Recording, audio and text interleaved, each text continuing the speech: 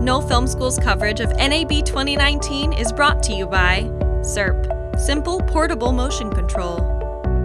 Rode Microphones, the choice of today's creative generation.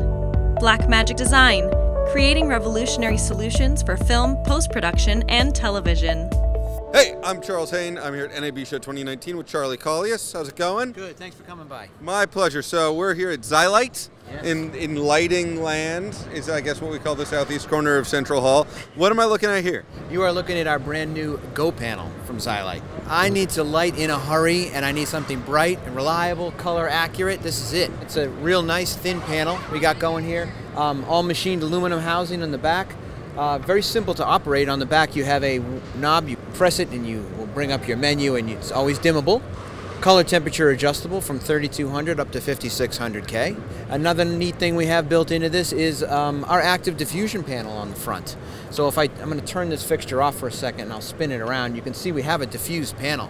Yeah. But I can actually vary the diffusion on this light, so I can make it a hard light or I can have it be a soft light. Push the menu button, I'll get over to my diffusion screen, and if I turn this knob, I'm varying that diffusion amount that comes right out of the front. So I'm going from a hard light to a soft light basically just by turning a knob on the back here.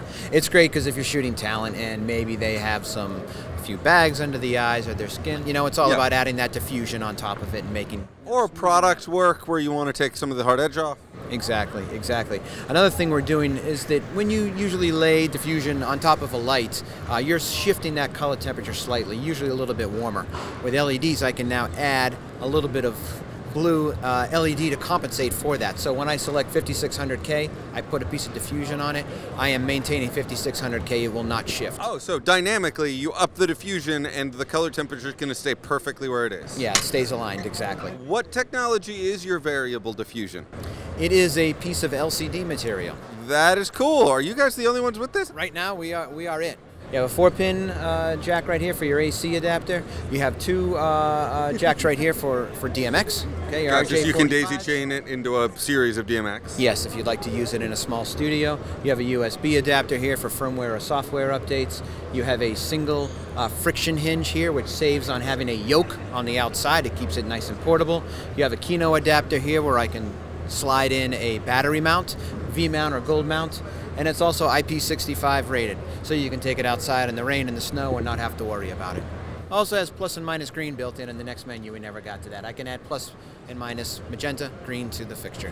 Really tailor it to your lighting environment. So I'm shooting in a supermarket. I have overhead fluorescence. They've got a green spike. I want to match this to them. Yes. And then time the green out in post. I can do that in the unit, not even bring out a gel. Yeah, you can do it right on the back of the fixture.